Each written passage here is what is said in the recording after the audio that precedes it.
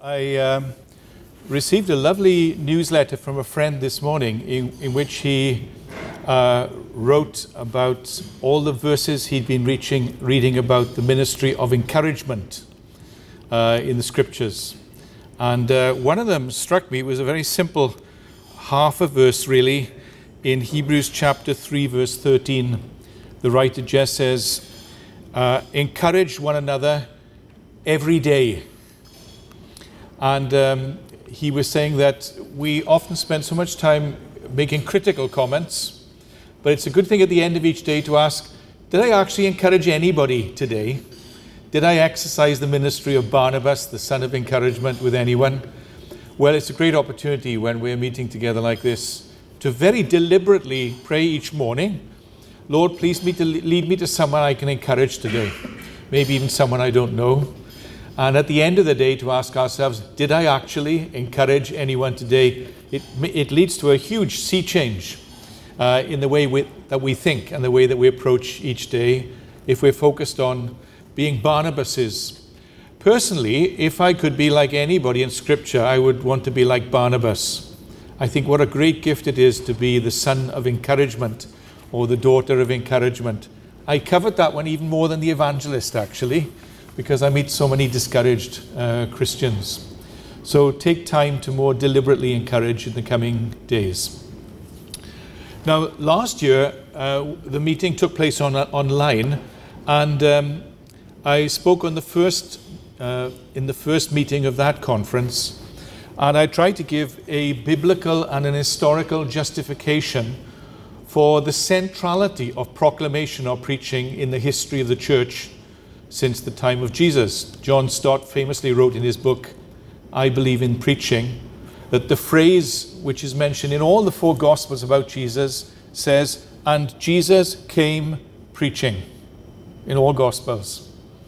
And he says Jesus is revealed as paramountly an itinerant evangelist in the four Gospels. So how dare we say that we will downplay the role of the itinerant evangelist in the modern church just because some people don't want to listen or because they think it's out of vogue. What we have to ask ourselves is an approach biblical?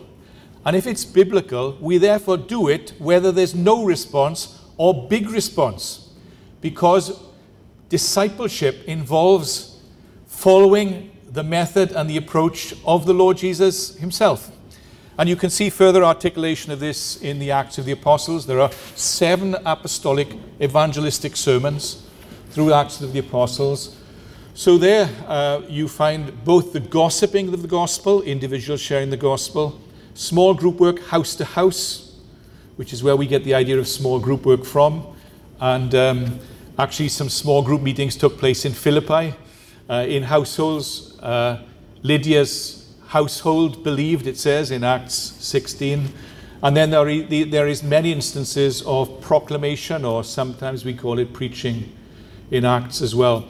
So those 3 approaches were so central in the New Testament that I would say they are not only biblical, they are transcultural and transhistorical, and we must do all 3. And actually, in my experience, I don't know a strong student movement in the world that has grown unless they do all 3.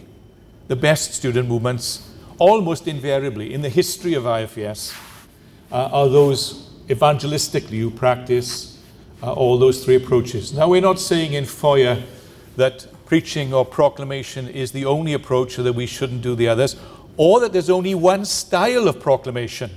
This is a mistake many people feel. They feel it has to be like Billy Graham or Luis Palau. I hear many American staffs saying this, actually. But there are creative ways in which the gospel was proclaimed, even in Acts, the Hall of Tyrannus, Paul's engagement at Mars Hill. It's not just simple crusade-type preaching. That's not what we're talking about. So what we have to help one another to do in our movements is read the New Testament again, to see actually how they do it. Read the words and the text. See the variety of approaches. So we do not condemn other Christians for using a wide variety of evangelistic approaches, because the whole world needs to be reached by as many means as possible. And proclamation is one of them, but my contention is it's central. Now, I noticed this especially when I was traveling around Europe as European Secretary for 10 years in the 80s, and then as General Secretary for 16 years from 1991 to 2013. I think I visited IFES movements in 120 countries. And as I was traveling around, I was looking out for the weaknesses and the strengths of each movement. And one of the reasons why I wanted to give the rest of my life to trying to find and develop public proclaimers of the gospel is because I met so few all across IFES. Last week I had a Zoom call with Christian leaders from the whole of Asia. There were 1,200 of them. And one of the speakers said, I don't know any gifted public evangelists or apologists in the whole of Asia. Now, I don't know if that's accurate, but in the student ministries, I saw very few Asians. I saw actually very few Africans. The most gifted was a guy called Callisto Odede, who was on staff, a brilliantly gifted staff worker. Only a few Latin Americans. Caleb Meza was a gifted one from Peru. Samuel Escobar was in the early years. And actually, some of the most gifted public evangelists I'd seen were in Europe or heard about them. There was Hans Burki after the Second World War, German-speaking Swiss, who did a lot of mission weeks across Germany and Switzerland and Austria in the 50s and 60s. He was followed, actually, some of you will know Jürgen Spiess, but actually Jürgen was one of the people who inaugurated events weeks or mission weeks in Germany, so that by the end of the last century, you really only saw these kind of weeks in Germany, partly because of Jürgen's leadership, and also in the UK. So one of my concerns was that I was concerned that IFES movements were losing the plot when it came to the public proclamation of the gospel before the watching world. And when I read, as I studied European history in university, the writings of Adolf Harnack, a great German historian, I was stunned when he was asked, how did the early church grow? And he said, by two means. They outlived the pagans and they out-argued them. They won the debate in public, both about the superiority of the biblical worldview, and they proclaimed the gospel in speaking to the issues of the day. And actually, you have to do both. You have to demonstrate in public that the biblical worldview, touching how we deal with a whole range of issues, science, the arts, education, the nature of man, the nature of marriage, sexuality, that the biblical worldview for these issues is the best and the most satisfying, but also that the gospel needs to be clearly, penetratingly, passionately, convincingly, convictingly proclaimed, even when people don't like to hear it.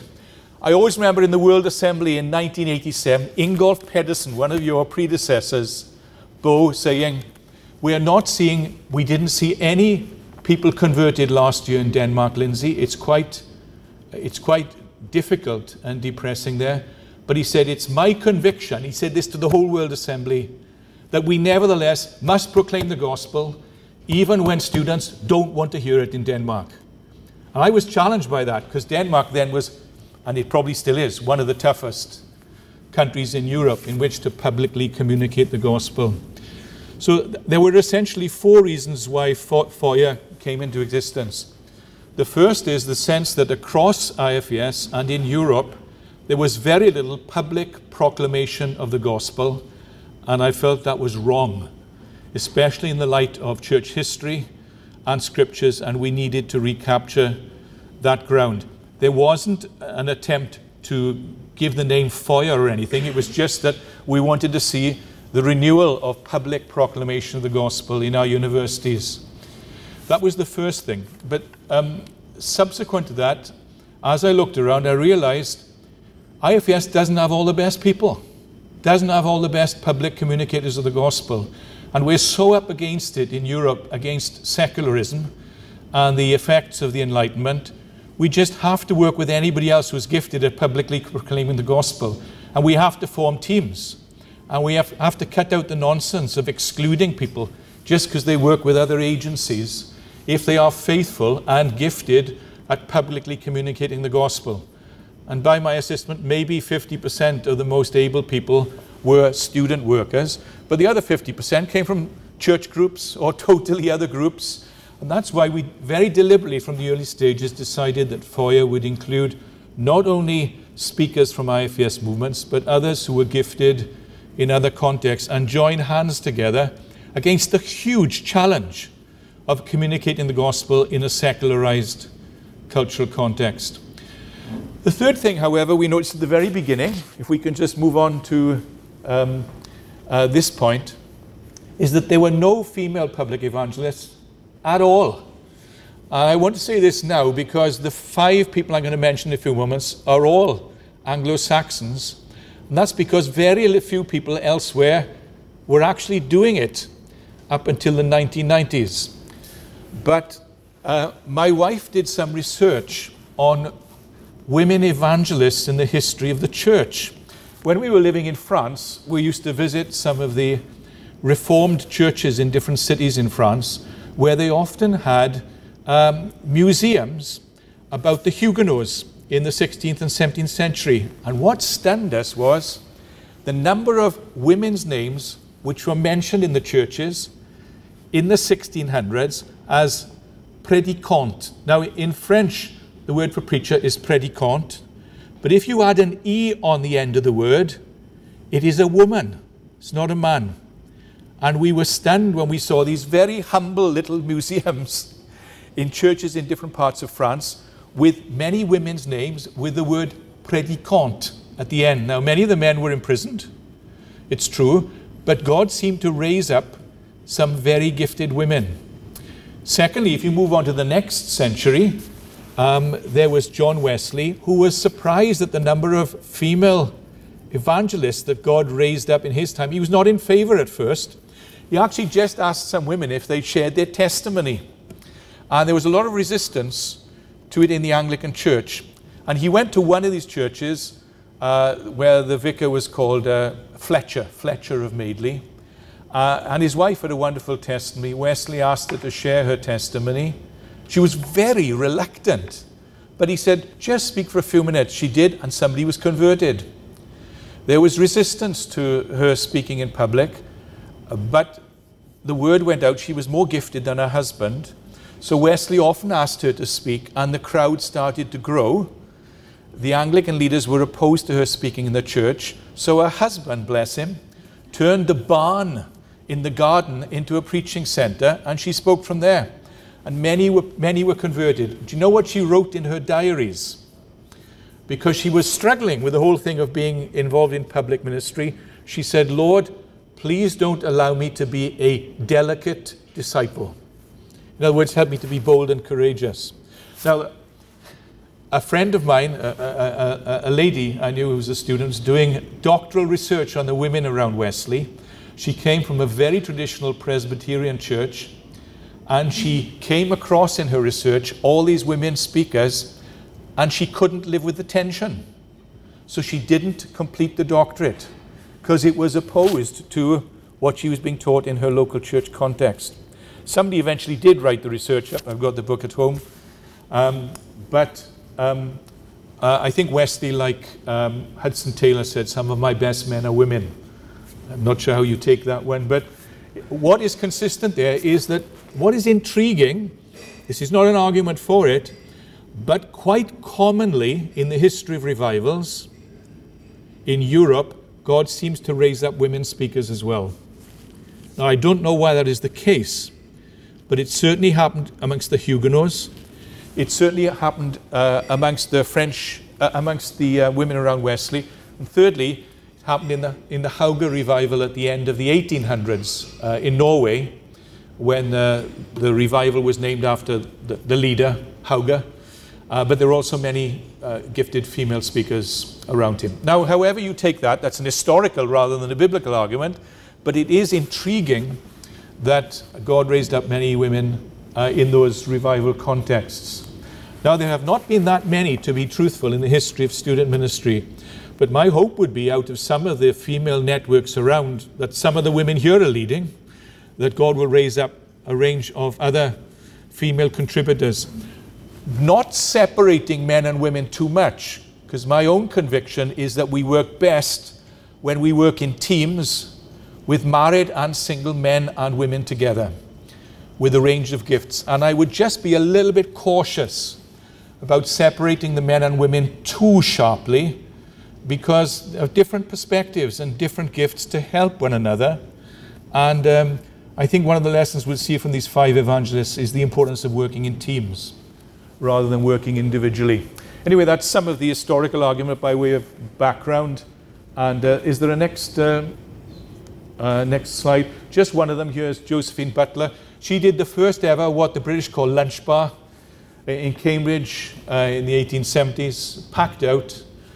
And many people many traditionalists made fun of her, made jokes about her. But she said the reason that she was proclaiming Christ was that there stands on the page of history one marked exception, one male exception.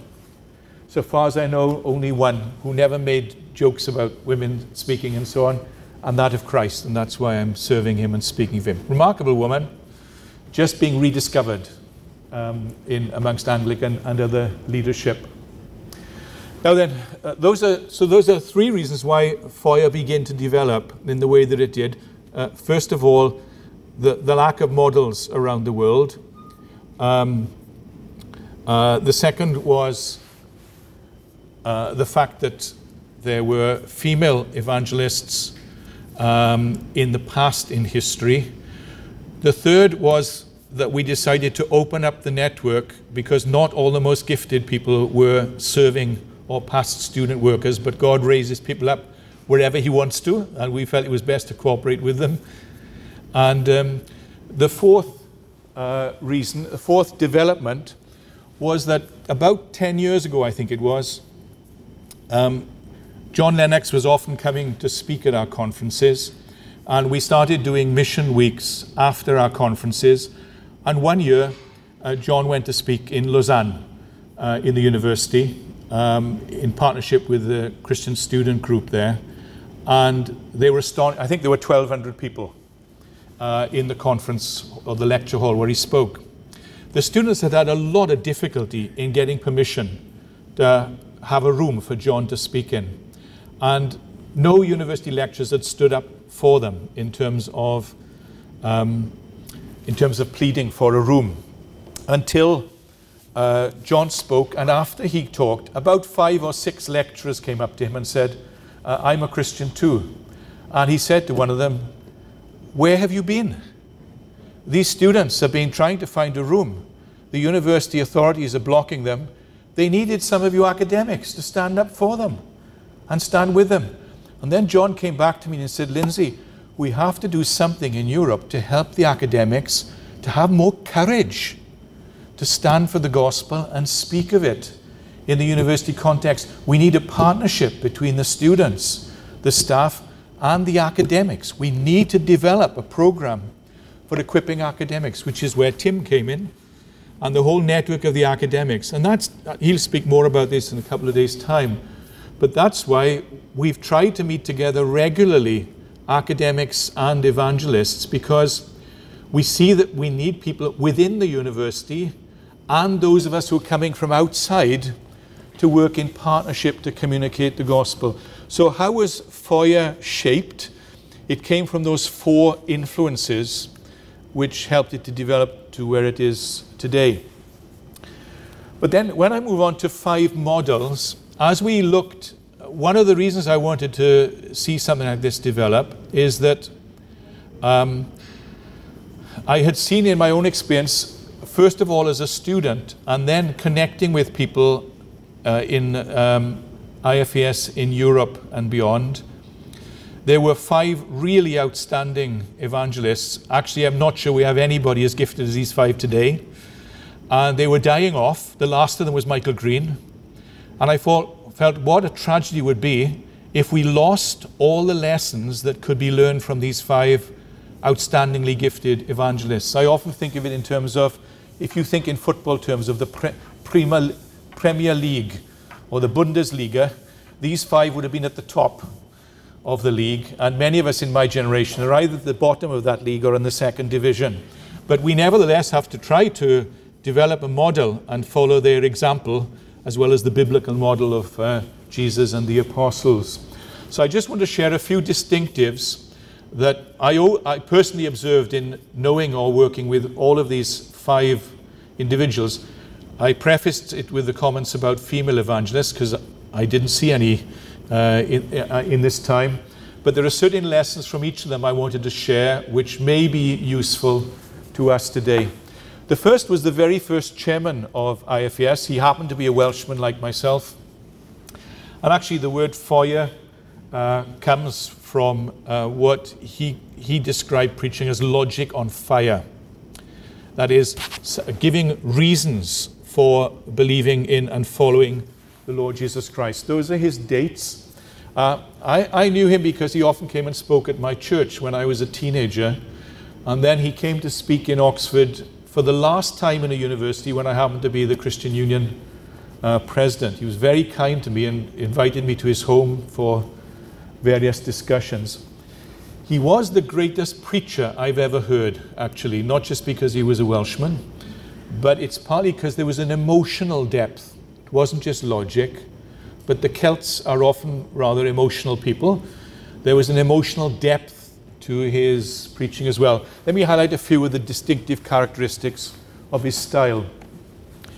First of all, he could evoke a sense of wonder about the gospel. I remember talking with him in his home once and asking him, a friend was doing a master's degree research on what makes great preaching. And I asked him, what are the marks of great preaching? And he said 3 things. Great preaching demonstrates the gospel is true, demonstrates the gospel is powerful, and demonstrates the wonder of the gospel. He said what is often missing, especially amongst apologists, is the inability to communicate the wonder of the gospel. Because the apologist can even present a very dry message in just laying out these are the reasons for belief. But he said great preaching touches the depth of human beings, and you can tell the difference when somebody has communicated the wonder of the gospel, either because people see it coming internally from inside that person, they're so gripped by it and captivated, you can't go away and say, oh, that was left me cold, or it was useless. Often, when these people have preached and somebody speaks to them at the door, they don't just say, that was a nice message, or that was clear. They say, that knocked me out of the ground. That bowled me over. That was tremendously moving. It gives people a sense of wonder, which is often done through communicating the work of Christ clearly and in a winsome way. Sometimes it happens through use of illustrations. But whenever I'm speaking in an evangelistic meeting, I always pray that God will help me to demonstrate the gospel is objectively trustworthy and is true, but also that he will demonstrate it's powerful through people being converted. And thirdly, that he will help me communicate it's the most wonderful message in the history of the world. That comes when, first of all, when you've internalized it and you really believe that yourself. It comes across in the way you communicate the message. Powerful is important because there's no greater power than seeing somebody raised from the dead spiritually. I always remember being on Operation Mobilization and going to a community in South Africa. It was a rather unusual community. I met a woman there who said she'd been raised from the dead. I don't know if it was accurate or not. I went back to the Logos ship and told my roommate, who was Irish, "You'll never believe this, Joe. I just met somebody who'd been raised from the dead."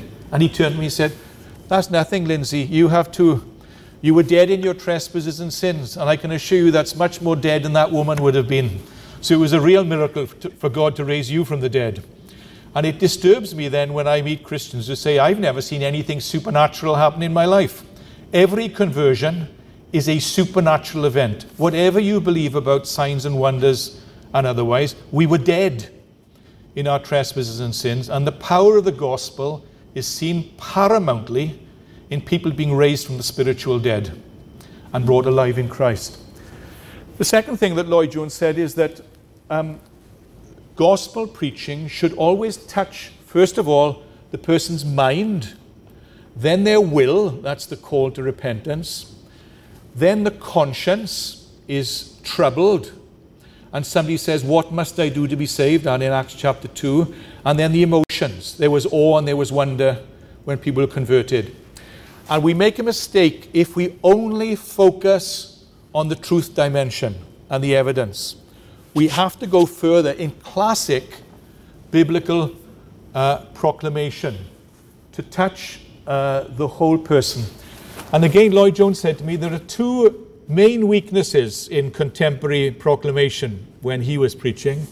He said preachers either start with the mind and stop there, or they try to bypass the mind, go straight to the emotions. It leads to a spurious early response, and it's murder to get them around the second time, because you haven't reached out to the whole person. Now, I'll let you work out that, but a model of that is actually Peter's sermon in Acts chapter 2. He does all those four, if you look at the response to Peter's sermon. The other thing was he contemporized the message by responding to rhetorical, felt questions. Now, several people this evening have talked about relational apologetics or existential questions. He was doing this in the 60s. Let me tell you typically what his style was, okay? He'd say in the newspapers and in films recently, I've noticed people are asking this question. He'd toss the question up in the air. For example, in the late 1960s, early 70s, I heard him preach on the search for the transcendent, because it was the age of Aquarius. Hinduism was coming, Eastern mysticism was coming. So people were rejecting the God of the Bible, but they were showing their interest in the spiritual, as they do today, by saying, I'm not religious, but I'm spiritual. The search for the transcendent. He tossed the question up in the air and he'd say, what does this mean in terms of what are people looking for? And he'd play with it for 10, 15 minutes. And you could sense, looking around the hall, everybody's saying, that's me. I'm looking in that direction. Then he'd say, let me take you to a passage in the Bible that deals with this question. Now, most people who tried to copy his style missed that dimension, where he played with a question first of all. Another time I saw it brilliantly was where he spoke on Mars Hill. And he didn't quote, Paul, of course, didn't quote one Bible verse there. He worked from the poets, Aratus and Epimenides, and he also looked at the piece of sculpture. And what Lloyd Jones said was that modern man, this was in the 70s, is searching for utopia, searching for perfection. And many people historically, he said, have tried to search for utopia. And he said, starting with Plato and Aristotle, the Greek thinkers. And then he moved through history. And if you knew the historical stuff, you knew who he was quoting, but he didn't mention many names, because he didn't want to make people feel that they were stupid, because they didn't know them. But you knew he was quoting Spinoza, Locke, then on to Sartre, or he said some French writers say recently. So he didn't parade his knowledge, but he was tracing through history. In 15 minutes, he gave a history of Western philosophy in terms of its search for utopia, and including the United Nations, and then on to John F. Kennedy and so on. And then at the end, you could see all this build-up. At the end, he said, it's been a great attempt, and it's failed. And suddenly you felt a sense of pathos. And my wife was in this meeting with a Cypriot student who was studying Greek philosophy. And she was getting madder and madder all through the talk, because he was cutting away at her presuppositions and her worldview, which is what happened with Paul, of course, in Mars Hill. And then he said there's been this search for utopia, and it's failed. Then he said, and this was a sermon on, he juxtaposed Acts 17 with Genesis 3. He said, people are searching to get back to the garden, and they failed. Let me tell you how to get there. Then he preached the gospel. It was amazing, because what he'd done was he cut through the Western worldview over centuries that's building up, and which is manifest today in various ways. He had done a lot of reading and reflecting, just like Paul did in Mars Hill, and in the vacuum then he proclaimed the gospel. So he often started with what we might call a relational apologetic question, or a felt question, an existential issue, contemporary issue from reading the newspapers or watching TV and so on, or reading books. And then he'd look at the issue, how it manifests itself in modern pop songs as well, and then he'd respond to it from a biblical perspective. It's very powerful and very moving, very persuasive. And I tell you what it does. It leaves believers, not just unbelievers, attracted. It leaves believers thinking the biblical worldview is the best possible answer to these searches. It was really fantastic. Now you can hear a lot of these sermons. They're free of charge on on CD with Martin Lloyd-Jones recording Trust, actually. Particularly look for the ones on Genesis 3. I'm almost persuaded to be a Christian. Agrippa and Mars Hill. If you want to read a book about his style, Preachers and Preaching is his classic book. Let's move on to the second one. Well, you all know Michael Green, the grandfather of Foyer. Many of you will have your own perspective on him. And part of the reason we started Foyer was because I wanted Michael to share some of the lessons from his long life with us before he went to heaven. And thankfully, God gave us 10 years with him. Let's look at some of the key lessons from Michael's style. First of all, he modeled working in teams and he invested in younger evangelists. Many of you will know that. Let me tell you the first time I met Michael. I was a student in Oxford, and every Saturday I used to preach literally on an orange box in the center of the city, just with 4 friends.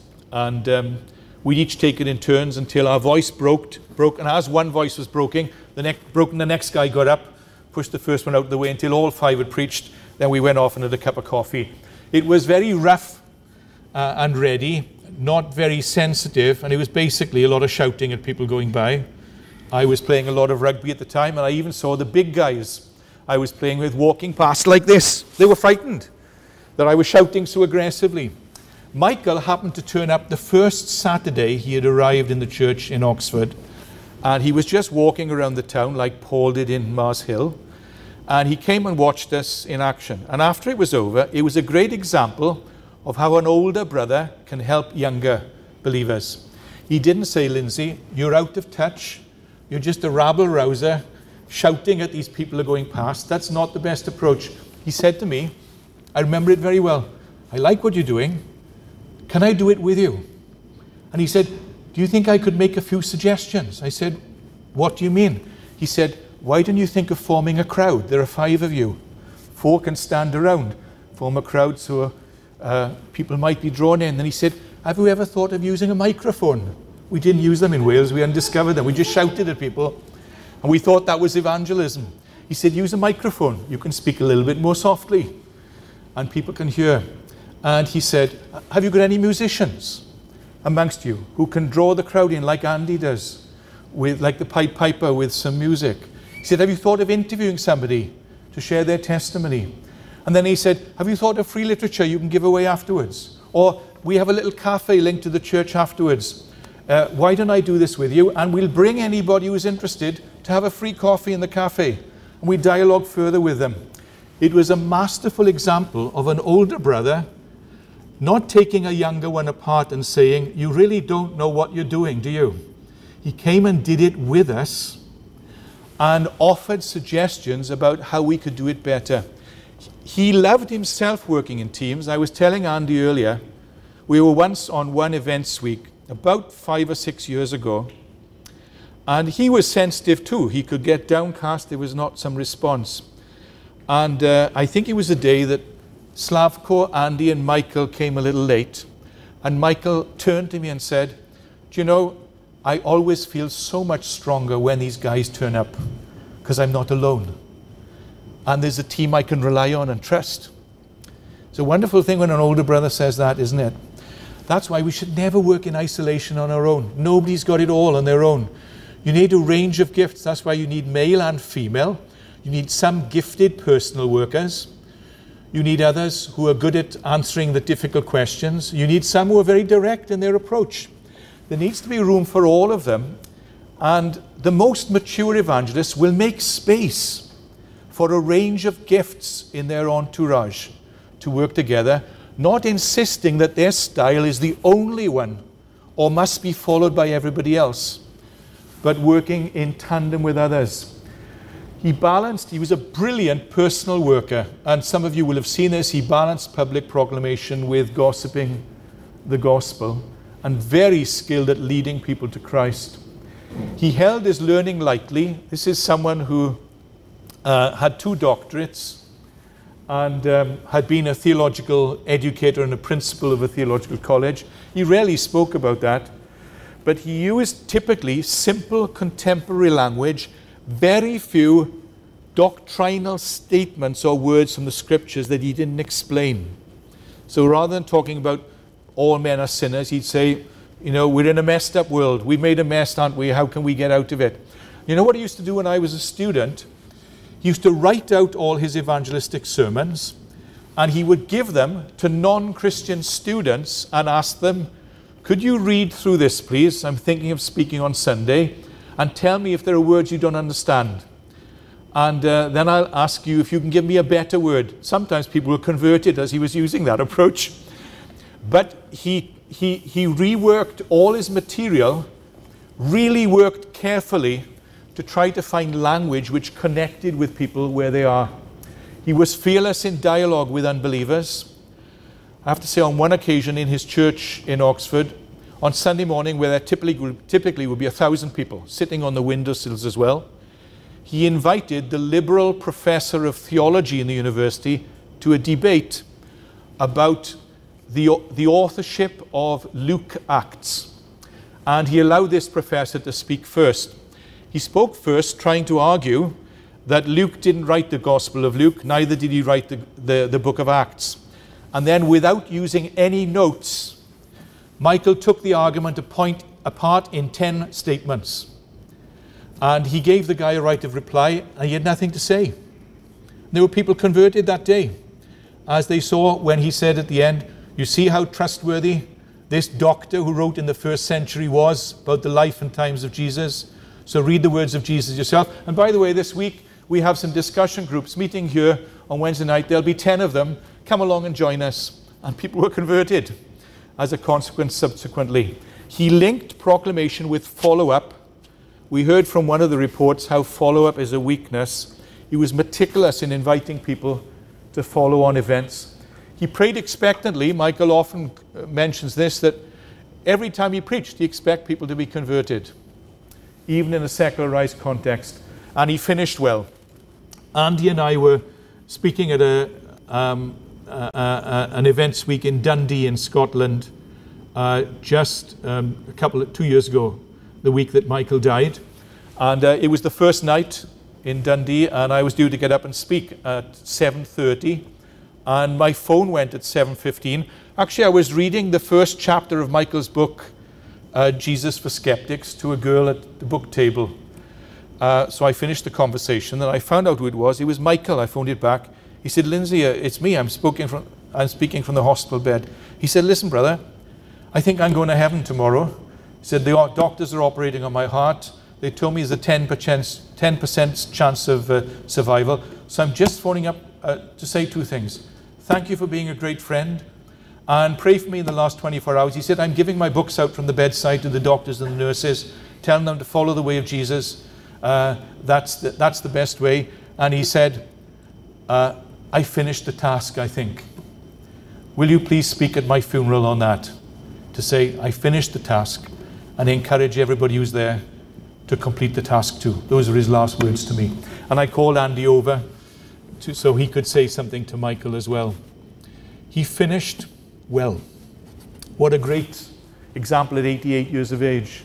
His key book, I think, there are many books actually. He wrote some brilliant evangelistic books. I think Jesus for Skeptics is the best-selling or most often given away evangelistic book among students in Europe at the moment. But I think his great book is the book he wrote in relation to his doctorate, which is Evangelism in the Early Church, which combines his classical learning with his evangelistic heart. So you might want to read that. It's a long book, but it's great. Best book I've ever read on evangelism, by the way. We're on to number 3. I'll move more quickly now. David Watson was the man who influenced Michael Green more than anybody else. They were students together. He respected David Watson, who was a totally different personality. He was an introvert, easily depressed, very fragile, could sometimes be fearful, but brilliant use of illustration. And he came from a charismatic background, and it was through David that Michael was introduced to some of the impact of the charismatic movement. He never spoke much about it, but it shaped and reshaped his thinking. A couple of things about him. He coined the phrase in his key book, I Believe in Evangelism, teaching evangelism. Now, some people today say that people have, you can't just preach the gospel, you have to start further back. He was saying that 40, 50 years ago. He said what we need to do is engage in what he called teaching evangelism, by which he meant you teach the biblical truth on an issue, like suffering, or the search for identity, or the search for the supernatural, or whatever it is. You teach what the scriptures say on that, and then you apply it evangelistically. So it wasn't a straightforward, some people would say straightforward gospel challenge. He was always starting with a felt issue, teaching what the Bible says on that issue. It might have been the issue of sexuality, something like Stephan sometimes does, teaching what the scriptures say on something, and then applying it gently to show the reasonableness and the weight of what the scriptures teach, and using it, angling it evangelistically. He argued, this was in the 1970s, he wrote a book in which he argued, we're living in an increasingly word-resistant culture. Now, I hear many people say today, people can't listen to arguments, they're so focused on the screens. He was writing about it 45, 50 years ago. And he said, because we live in a word-resistant culture, we have to try to balance the verbal, the word, with the visual, including drama, music, and subsequently film. And so he developed a dramatic group who used sketches. They're still around today. He started using testimonies, music. So commonly, I remember being at one meeting where he was speaking in our university, the year I was the CU president. There were 1,000 people there, people sitting on the windowsills and so on. He spoke for 45 minutes, but we didn't know it was 45 minutes because he broke it up into 3 segments. And he was speaking on people searching for an answer to the question of suffering. So he had a dramatic reading of the book of Job, and then he opened up the subject, and then he said, some people think Christians don't struggle with this. I want to share with you one Christian who does. And he wanted to interview someone from a local church who had cancer. And she spoke about how God was helping her in that situation. Then he moved on and unfolded the biblical answer. And then he said, I'm going to give people an opportunity to respond. But before I do so, we're going to have some music. So we have time for reflection. So he was breaking it all up.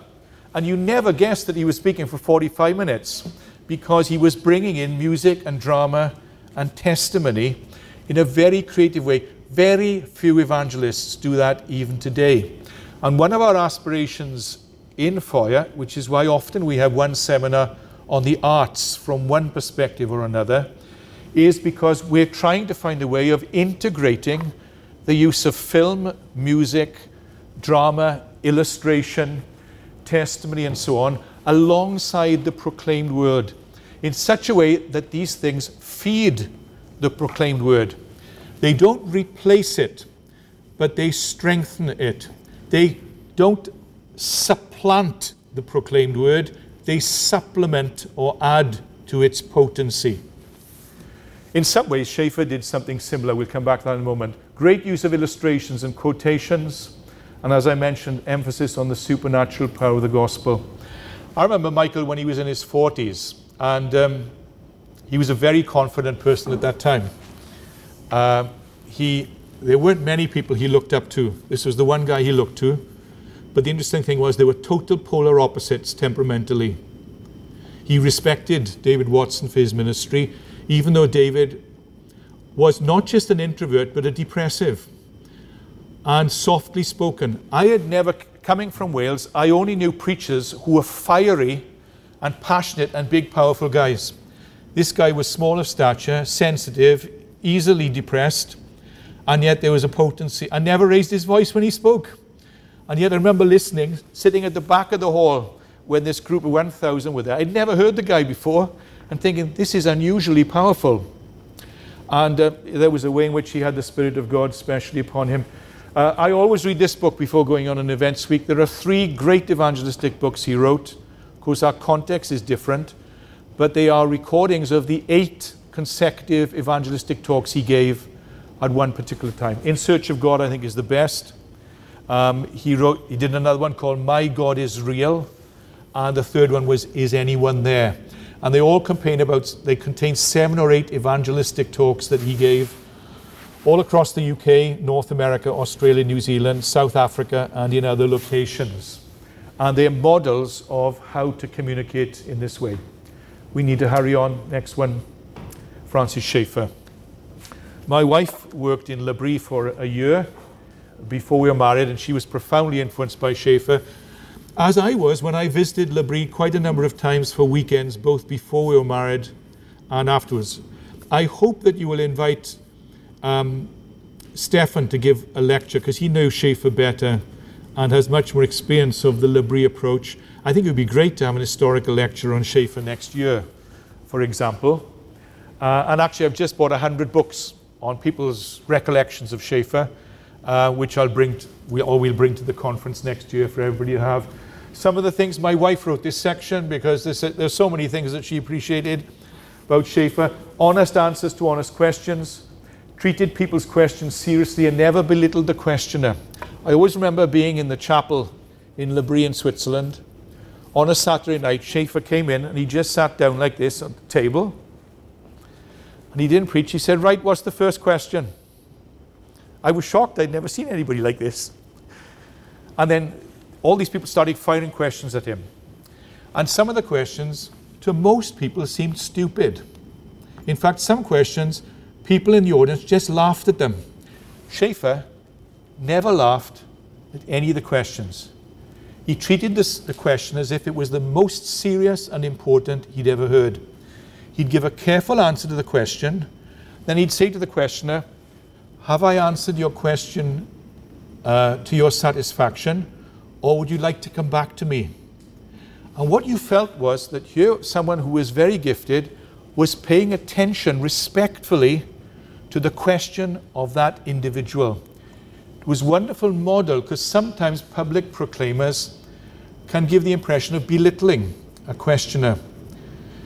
And the other thing about Schaeffer's approach there in terms of treating questions seriously is that he often pursued the questioner privately afterwards. He showed often great compassion with those who were struggling. Anne remembers she was working in a home for people with disabilities in L'Abri, and walking down to the chapel one night with Schaeffer, and he turned to her and said, how is so-and-so doing? It was a little girl whose speech was very poor, because she was so badly handicapped at that stage. He remembered her by name. He was compassionate about her and concerned for her, and that's often that's not always evident with people who are gifted at speaking at large groups, showing tenderness and compassion. Very humble. He spoke of doing the Lord's work in the Lord's way, and he said famously, the men or women that God will use always have humble hearts. And if I could say one warning this evening, what sometimes disturbs me is when you have some evangelists who are knocking other evangelists, and you can sense it's because they want to be in the top spot. Ultimately, God will set such people aside, and we really need to be careful about it. Michael Green himself said, avoid pride like the plague, and spend most of your time praising other people's ministry and not so much yourself. Let other people pick that up if they want to. But what is true of all these 5 actually is they were amazingly humble people. They had much they could be proud about. They were all actually very able intellectually. They were top students and graduates, but very humble. One of the things that's striking about Schaeffer, read his books, is God gave him some great words or phrases, like his memorable phrase about the nature of men and women, We are glorious ruins. How do you explain the nature of men and women? Our capacity to do good things and our capacity to do evil things? We're glorious ruins. It's a brilliant summary of the nature of men and women that we see. This capacity to show kindness, generosity, compassion, and at the same time to be beastly in the way that we treat one another. Another one was that the Bible gives us sufficient answers to our questions, but not exhaustive. We don't need exhaustive. We can't know everything about everything or everything about anything. But the Bible gives us sufficient in order to believe and the best answers. That was a brilliant phrase, I think. Another one was taking the roof off. When somebody is, as it were, in a house, you can't get in through the windows or the doors. They've locked everything. They've shut you out. How do you engage with them? You take the roof off their worldview by asking them questions. How did you come to that view? What are the implications and so on? And one or two current L'Abri folks talk about this style as subversive evangelism, by which they mean asking questions which draw people out and expose the weakness of their worldview. Then he was a gifted evangelist, but also engaged with the whole of life. So he was prophetic in writing a book about the environment, pollution and in the death of man in the late 60s. I mean, this was a prophet writing about Christianity and the visual arts when they were often despised in the church or certainly neglected and so on. And then he combined proclamation and community. This is a big thing for Nay, I know, in the work that she's doing. But he believed it was very important not just to answer honest questions with honest answers, but to live a life of faith in community so that people who came to these communities saw how different the gospel was. Many people in Wales, where I came from, I remember reading an article by one who was critical of Schaeffer, who just thought he was dealing with intellectual questions. He totally misunderstood him. Because what he hadn't seen was the life of community in L'Abri and the prayer life. In fact, Jerome Bars, one of the leaders in L'Abri at the time, said there would never have been a L'Abri without Edith Schaeffer. You cannot understand her husband without the wife. Incidentally, that's a lesson for some of us. Try and marry somebody who really buys into what we're doing. Whether we're male or female, it accentuates and doubles the impact of the ministry. Because Schaeffer got very depressed, even close to a breakdown, when things didn't work out when they were first in the Canton de Valais in Switzerland. It was Edith Schaeffer relentless praying for breakthroughs which led to the Holy Spirit opening up opportunities. Read the L'Abri story. It's a great story of God at work in a European context. But it started with failure, and that's a lesson for us. That some of us may start off and we may sense that we have failed miserably, which is how Schaeffer felt. But he was married to a great spouse. You know, one of the other things I really appreciated about L'Abri going there was that in those days, I don't know if they do it today, Stefan, the first of the year was always a day of prayer and fasting. Looking back at the previous year, giving thanks for what God has done, looking forward to the new year, and laying it out before the Lord. What a great way for a family or a community to orientate themselves. Looking back, giving thanks. It's a new day. Let's look forward to the future and spend the day praying and fasting for God's blessing. And these are some of his great books. I like How Should We Then Live. Many people think the God who is there is amongst the most important.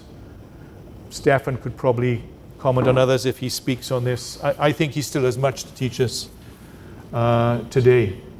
And the last one is the great John Stott. I was speaking in his church just 5 days ago.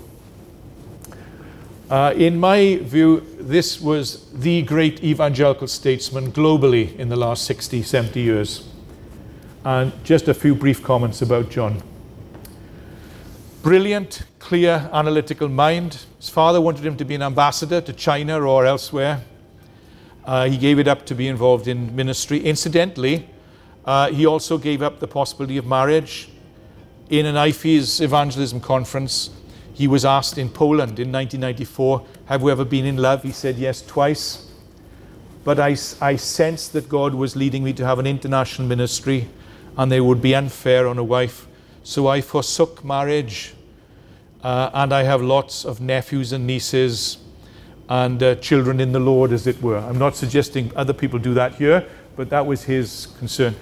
Even though he was brilliant, with a double first, that's really tops, he was really meticulous in his preparation. And a lesson for us, some of us just live by the seat of our pants, just trying to fly by. John Stott told me he wrote every sermon out word for word because he wanted every word to count. Very meticulous. Now, some people would find that inhibiting. I need freedom to use illustrations, and the Welsh Celtic mind is all over the place in terms of its orientation. But he was very meticulous and careful. Whether you write your material out or not, the lesson to learn from John Stott is to treat the gospel seriously and the listeners seriously by preparing meticulously and praying over the material. And he did that right to the end. I remember hearing him speak at 84 years of age when his memory was beginning to go. And here's a lesson for some of us when we're younger. He had a series of small strokes for the last 10 years of his life, which affected his memory. So sometimes he could be in the middle of a talk and his memory would drift. He'd say, it'll come back to me, just give me a moment. And he had all the material written out word by word. He just looked down at the notes from a lifetime of meticulous care, and he picked up the argument from his material. And it actually extended his public ministry, I would say, by about 8 to 10 years. He was a great statesman. When I use the word statesman, this is an aspiration for all of us. In the global evangelical church, I'm afraid there are very few statesmen or stateswomen. My definition of a statesman or a stateswoman would be, first of all, they speak very little about themselves. When you talk with them, they're always talking about, have you heard so-and-so? Have you seen so-and-so's ministry? Isn't it wonderful? So that after 15, 20 minutes, you have to stop and say to them, excuse me, you've been telling me about these other people for 15, 20 minutes. Can you just tell me what you do? Because I didn't pick it up. I missed if you said anything about what your ministry is. That's because the focus is on advancing the cause of the gospel and affirming the ministry of other people. Those people are very, very rare. Beware and avoid it ourselves of obsessively focusing on my ministry. Whenever I come across a guy who's obsessively speaking about my ministry, I want to steer clear of him.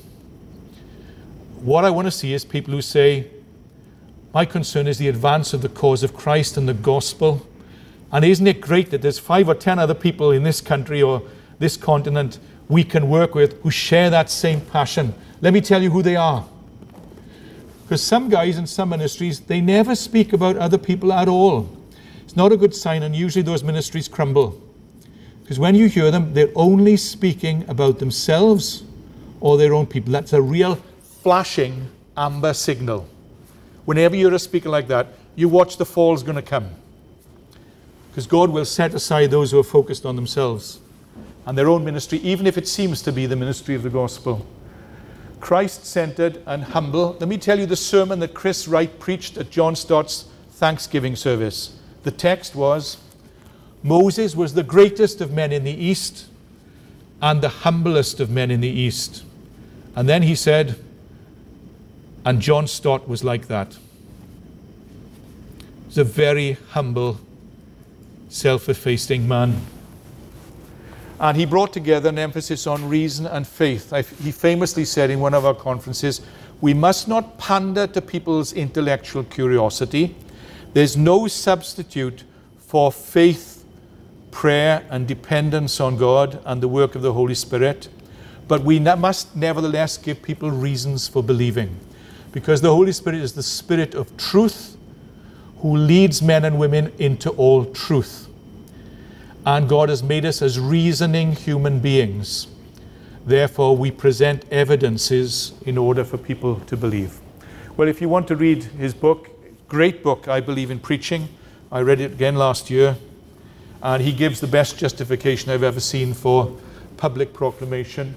I think he said he felt his most important book was The Cross of Christ. He actually wrote 51 books. And all of them in a cottage in 50 of them in a cottage in West Wales, actually. He used to set 3 months aside each year for writing books. When my son started in student ministry, he said, "Any tips, Dad?" I said, "Well, apart from reading the Bible and developing a capacity to handle, a bottomless capacity to handle disappointment, which will come your way. John Stott wrote 51 books. If you read those, you won't go very far wrong. He was the clearest mind I ever heard. Lloyd Jones had the edge as a preacher. Stott had the edge as an exegete or an explainer of the text of Scripture. I think Schaeffer had the edge as, he might not have liked the term apologist, but somebody who is gifted at giving reasons for believing. Now you can see these are 5 giants from the last 50, 60 years. Our hope and aspiration in Foyer is that we learn lessons from the ministries of these folks. Some of those things are still around with some of their inheritors today, but we miss out hugely if we don't pick up the baton from what they've left us and determine with God's help to apply some of these lessons in our public proclamation of the gospel in our generation. Let me pray. Thank you, Heavenly Father, for these wonderful models across the pages of history and even in the last 50, 60 years. Thank you for some who lived before them and worked in other places. Hans Burki, Samuel Escobar, John Sung in China, amazing evangelist in the early years of IFES. Thank you for these models, but we lament the fact that there are so few people who really believe in public proclamation and are giving time and energy to it. Oh, living God of heaven, please raise up men and women who are gifted at humbly communicating the truth claims of the gospel in such a way that people see it's powerful and beautiful or wonderful in our generation. We know that the culture stands against anybody who speaks up in public and aspires to share authoritative messages. But we pray that you will endow us with the presence of the Holy Spirit, and if not us, that you would raise up others, that you would raise up an army of men and women working in partnership, single and married, from both sexes, who will together be able to reach as many people as possible through the winsome, captivating, powerful proclamation of the gospel in an age when most people are really resistant. We deserve your judgment, but we cry out to you for this generation, that you would not judge but exercise mercy and revive and reform our church and our cultures again by the power of the gospel. And for we ask it in Jesus' name. Amen.